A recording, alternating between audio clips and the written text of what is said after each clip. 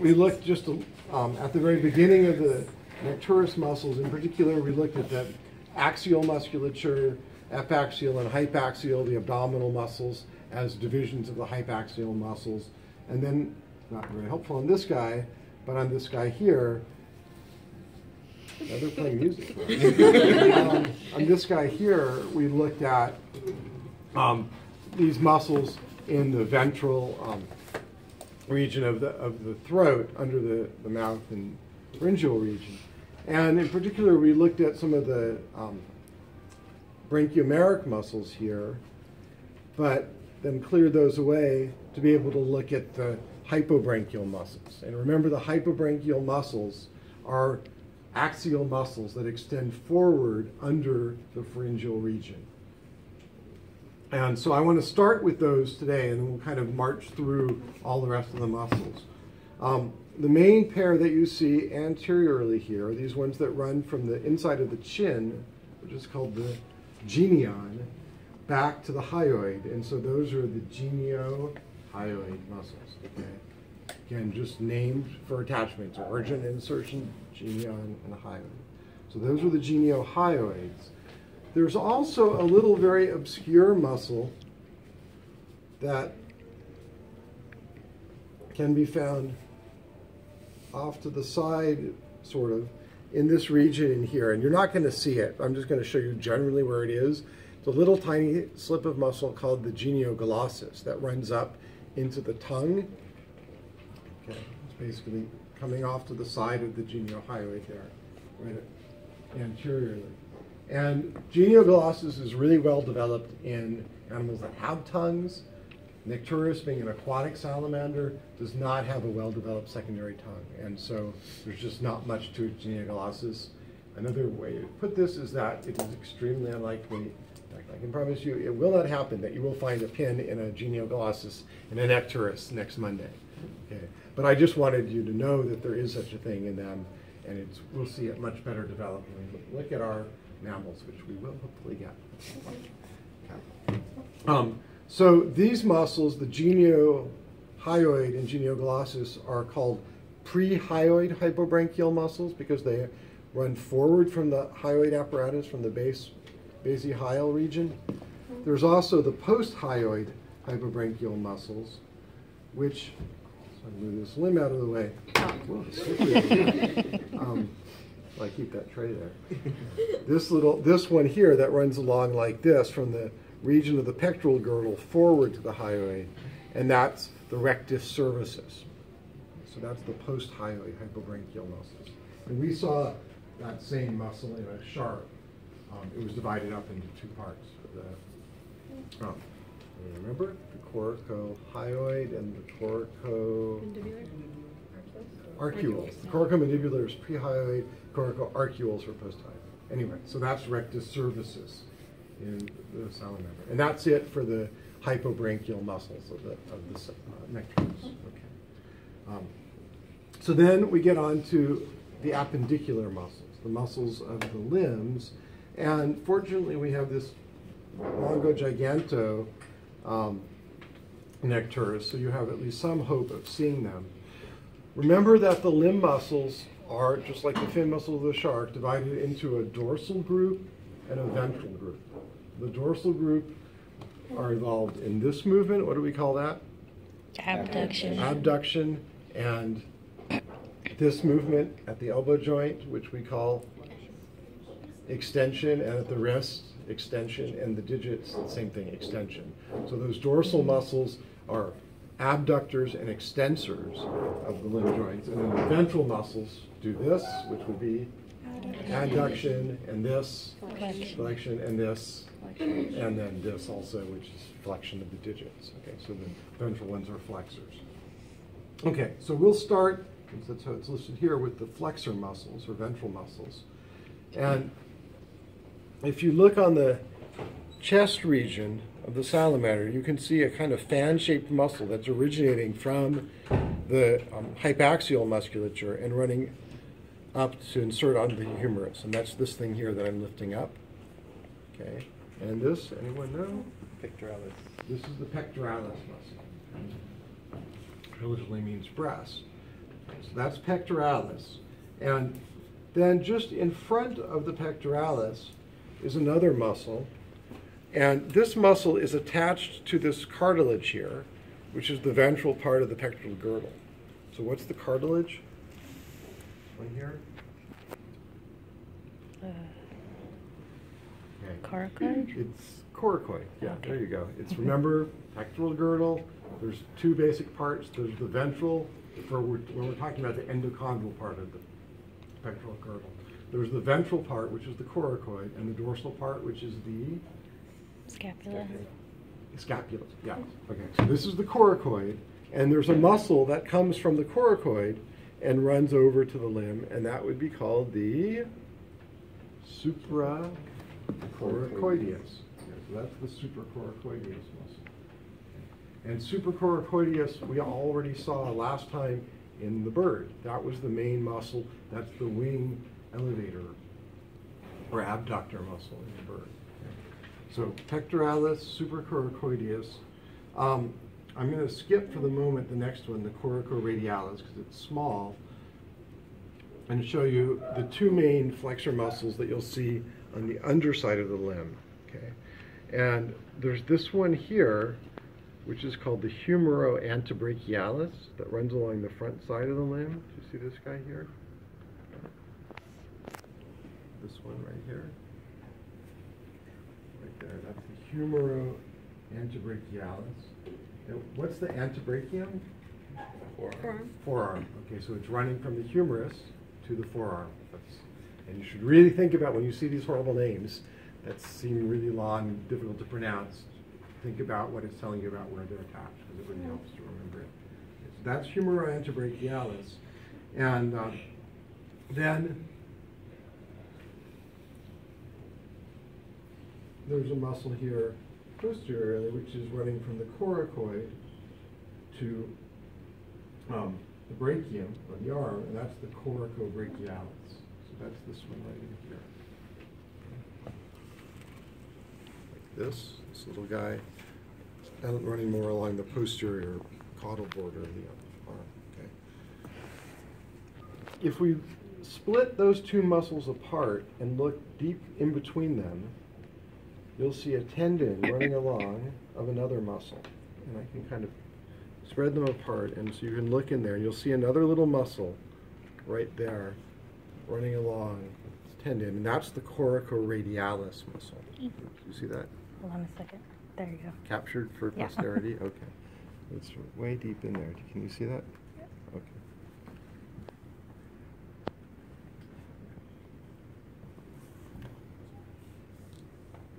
And that one's which one again? The coracoradialis.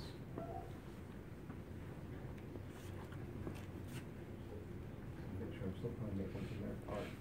You see that?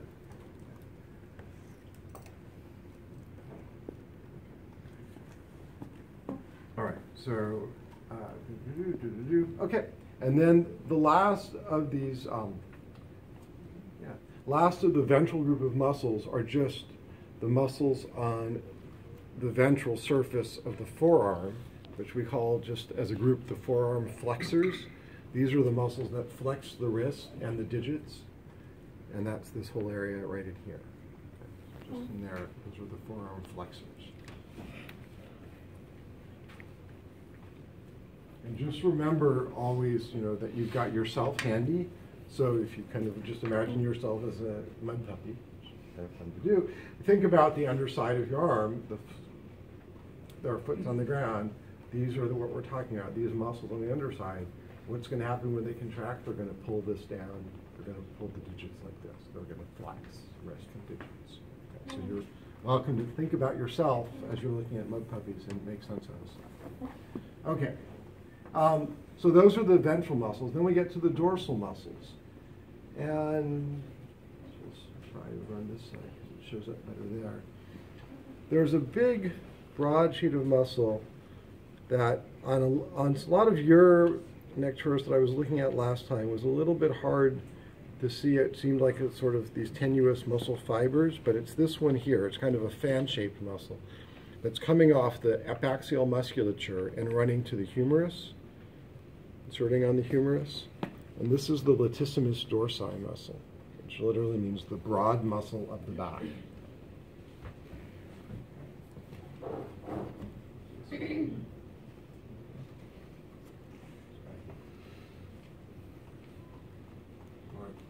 And this is a muscle that's also present in mammals. We'll see it in our cats and rabbits. It's the muscle that's really well developed in swimmers because it's a really important muscle for retraction. So if you're swimming the crawl, it gets really big. And if you look at something like Ryan Lochte, and he's got this like big triangular muscle on his back, that's latissimus that you're looking at. Okay? Or it's a well developed muscle. Not in me. Okay, then the next one on the list is a little bit strange. I'll use this guy because it shows up a lot better here. Because it seems like it's a ventral muscle, but technically it is part of the dorsal or abductor musculature. And it's this one here that's coming from the procoracoid process and running back to the humerus. And this is called the procoricohumeralis, this guy here. So it's this one right along in there. And this is a nice muscle. I like it a lot because it's really obvious. Like some of these muscles are admittedly a little tricky to find and obscure, but this one, like everybody can find easily on the Necturus. So it would be one that I would feel very comfortable in putting opinion on it. Practical for just that reason. Okay. And like I said, technically it's a dorsal muscle, but it's lying ventrally. And that happens with this limb musculature. Okay. I'll come back to this guy for a second. The main extensor muscle we see on the dorsal surface of the arm is the triceps muscle. And that's going to insert onto the ulna and do this to the elbow. What do we call that? A movement? Extension. So it's going to extend the elbow or extend the forearm. And that muscle is this big muscle mass we see right here on the back of the arm. And that is the triceps, brachii, or triceps. Yeah, nice easy thing to put a pin in that I feel very good about doing that. That's pretty easy. There is, where did I see it better? Maybe it was on this one. Is it on this guy?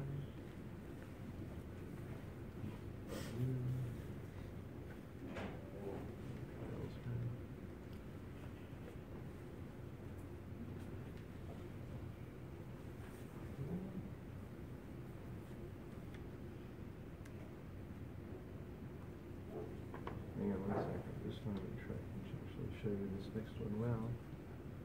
I just saw it in the last group, so I know it's there. Ah, there we go. Okay. The triceps has 3 heads to it. That's why it's called the triceps. And I'm not asking you to learn the names of those heads, but you need to know that there's 2 of them here that you can separate and kind of peek underneath in between them, just like we did for the coracoradialis. And you'll find another muscle here that's coming from the inner side of the coracoid and the scapula and running down to the humerus, and that's called the subcoracoscapularis. Can you see that in there? Yeah? Okay. That's this little guy right here. Oops, right in there. See that? Okay.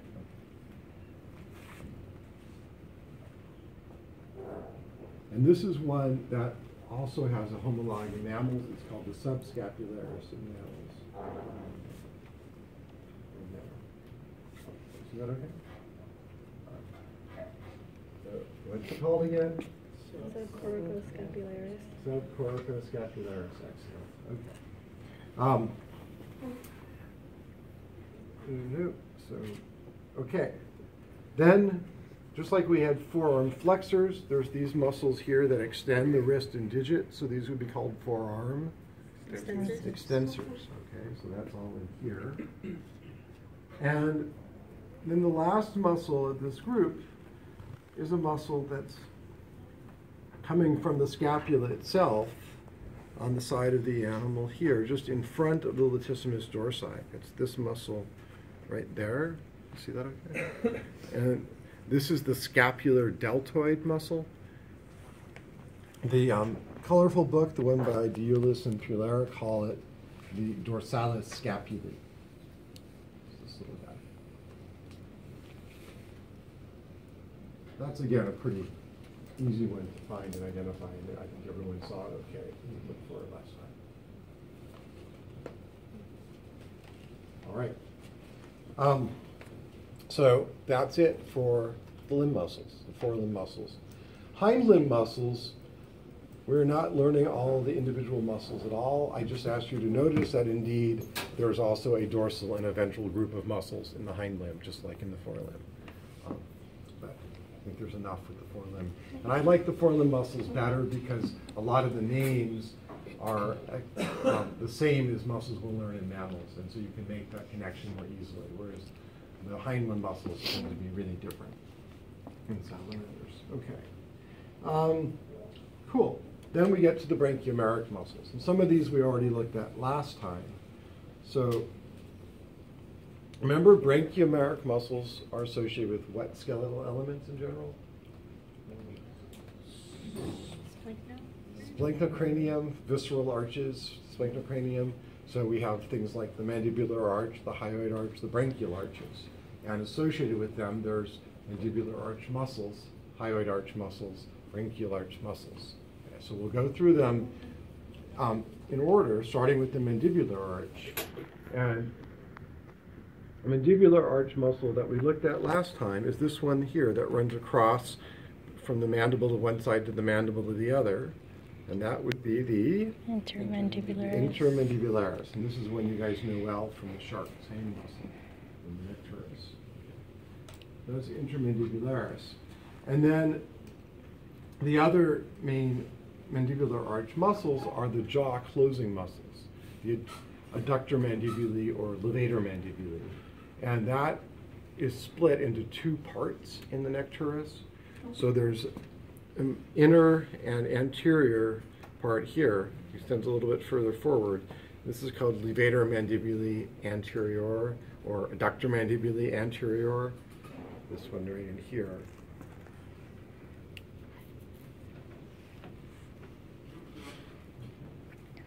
And then there's a more lateral part here, and this is the levator mandibulae externus.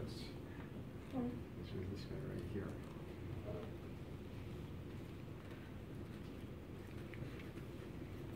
Okay. So that's it for the mandibular arch muscles. Okay. Then we get to the hyoid arch. And hyoid arch muscles include the interhyoideus, which is really hard to distinguish from intermandibularis, but it's the last, most caudal part of this sheet of muscle right in here. And you can tell that it's not part of the intermandibularis because it's behind the jaw joint.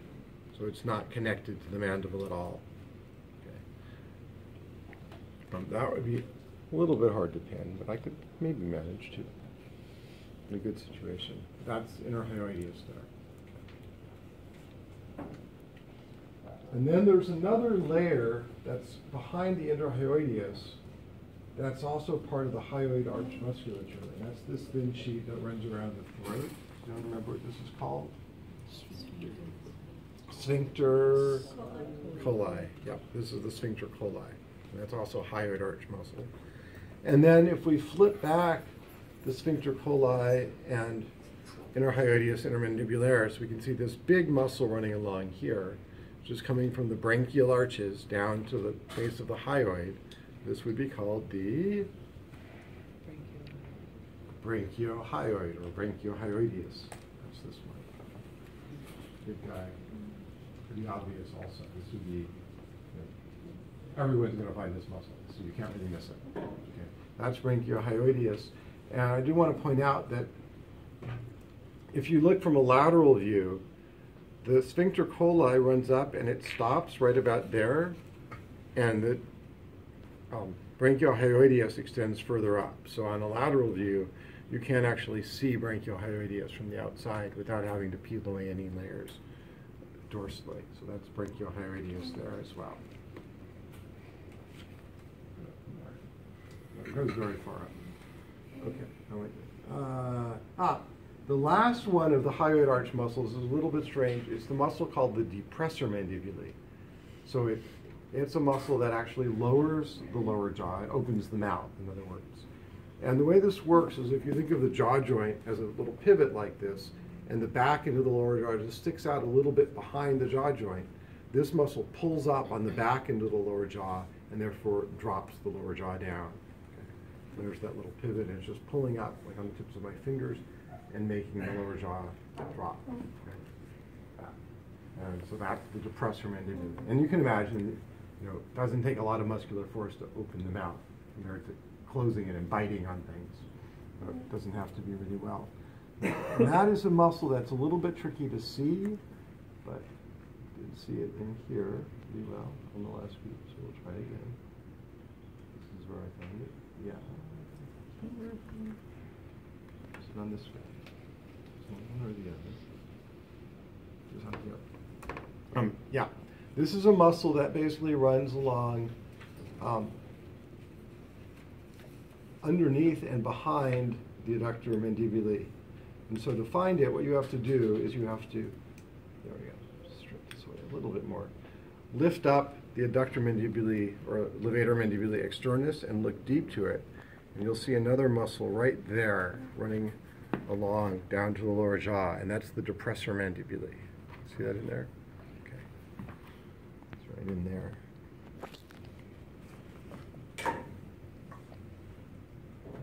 See that in there? Depressor mandibulae.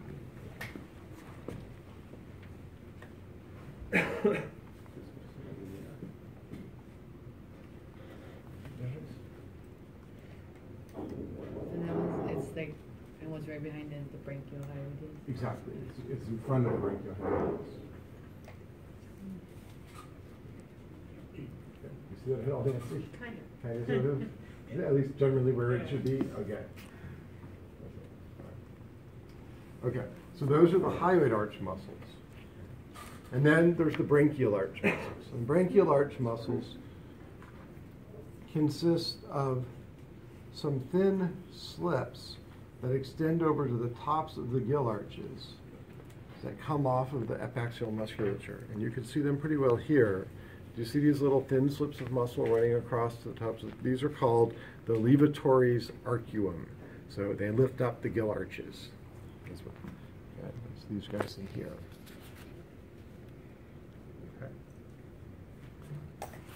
Levatories arcuum. Okay. And they're usually pretty visible. And then the last one is a muscle that, it shows up pretty well here. We can see in front of the scapular deltoid. So here's scapular deltoid coming down from the scapula, and then there's a little slip of muscle right in front of it that's coming from the epaxial musculature and attaching to the scapula. And this is the cucularis muscle, which is a muscle we already saw in the shark doing exactly the same thing, coming from the epaxial muscle going to the shoulder girdle. That's this little guy right here in front of the scapular deltoid. This one right here. Right at that. Cucularis. There you go. Oops. Get back to this little guy right here. See that all? Region. You should be able to see it this guy. You guys see that at all in that? Okay, this one. And that's it for the muscles of the Necturus. Okay. So I know it seems kind of daunting at first, but it's really not that many muscles. Again, things that are really big and obvious, I would definitely make sure you know them because they're more likely to appear on the practical. Try to find all of them, of course, but if you miss the triceps, you're going to feel silly. So, get those things down. Okay. You counting on him for that? No, I was poking his tricep. Okay, and we went over the rest of the muscle last time. So, the other thing I just want to remind you ahead of the practical is if I ask you for an action of a muscle, which I would only do for something that's really clear and obvious like the triceps, what's the action of the triceps? Extension of what? Extension of the Okay, forearm. so extension of the forearm or extension of the elbow joint. You need to say something like that. Don't just say extension. That's not enough. So you need to tell me what's getting extended. But if we said the forearm, that's fine. Yeah. So the elbow, okay. So you're either talking about what limb segment is moving or what joint. Either Okay. is done in, which depends on how you want to do it. Okay, so that's it for formal review and the rest.